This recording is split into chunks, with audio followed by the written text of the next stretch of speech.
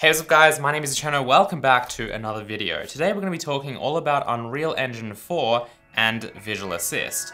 A match made in heaven. So I know that on this channel we haven't really talked about large projects very often, Unreal Engine 4 being a great example of a very large C++ project. And on the other hand, I have mentioned just how much I love Visual Assist and how I've been using it for like literally 90% of my C++ development that I've done in my whole life. I've also made a video showing my favorite features of Visual Assist. And so I thought for this video I would partner with Visual Assist to show you guys some of the amazing Unreal Engine 4 specific features that Visual Assist actually has, as well as how Visual Assist can actually help you deal with really large projects. Now I want to start off by saying that if you are writing C++ code inside Visual Studio, Visual Assist is an absolute must-have as far as I'm concerned. Yes, it is true the Visual Studio has of course improved throughout the years, but in my experience it's still not just up to the level of features that Visual Assist actually provides you with. And if you're dealing with large solutions like we're going to be looking at today, it can actually offer some serious benefits. The first real thing that I want to mention is just performance. When you're dealing with a large code base, things can get extremely slow.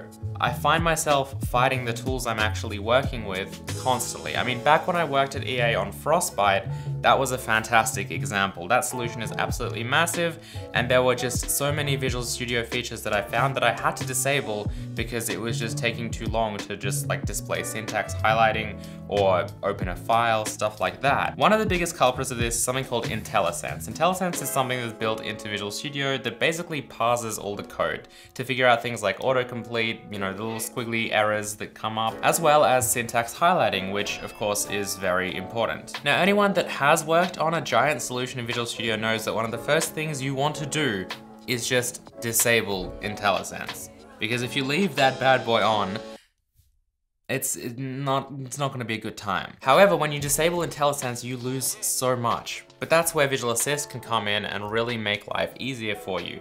Because not only does Visual Assist actually have their own parsing and syntax highlighting and all of that, an amazing engine that deals with all of that stuff, it's also better than the default Visual Studio one. They have this thing called enhanced syntax highlighting, which just makes everything look really pretty, and it can actually parse symbols a lot deeper than what Visual Studio can do natively. So for something like Unreal Engine 4, I mean, whether you're actually working on the code base or an actual game built using Unreal Engine 4, we'll get into that a little bit later, but for one, I'm building my own game engine called Hazel, so it's pretty common that I will go through other engines, especially something like Unreal Engine 4, whose source code is freely accessible, and actually see how they're doing things and just see the general architecture of their engine. When I'm going through all of their engine code, I want to be able to do that efficiently and quickly. Obviously, I don't want Visual Studio just slowing everything down. So one of the ways that I do that is I disable Intellisense for the Unreal Engine 4 solution, and I just use Visual Assist. And to be honest, I don't even miss Intellisense whatsoever. I mean, I remember working back on Frostbite, and literally one of the first things in the documentation, once you check out that engine and you finally have it on your computer, like a day or two later, it literally says disable Intellisense. Like, this is such a big problem for all of these large solutions, and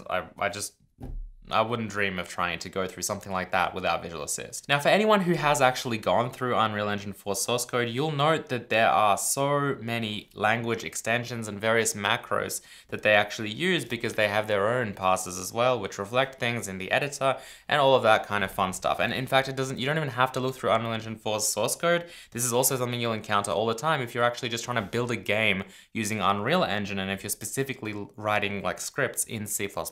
They basically have these like macros starting with U, so like U class, U function, that kind of stuff, which their own tools will then later parse. Now, because of these extra language extensions, Visual Studio and its parser tends to get extremely confused, specifically the formatter as well, and it starts to misalign things all the time.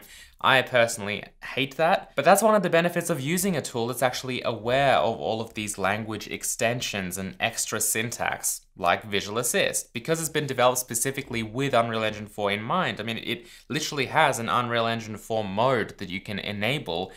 It actually fixes all of that. And whilst fixing things like indentation and tabs, which Visual Assist does, is I mean, it's really annoying, but it's not the end of the world. Visual Assist actually understands the structure of Unreal Engine a lot more than just indentation and tabs. For example, when you're trying to navigate through certain new functions which may have validation enabled, these kind of underscore implementation, underscore validate methods, since Visual Assist is aware of that, when you press Alt-G, for example, to actually go to a particular function definition, it pops up for you because it knows what that is. But of course, the coolest thing is that because Visual Assist's like parsing engine is actually aware of all of this fancy Unreal Engine 4 stuff, it means that all of Visual Assist's tools actually work with these things. So if you're trying to refactor something, if you're trying to implement a virtual function, things like autocomplete, they work. Something as simple as properly parsing all of this Unreal Engine 4 code, and of course I'm not just talking about the engine source code, I'm talking about the actual game that you're making in Unreal Engine 4.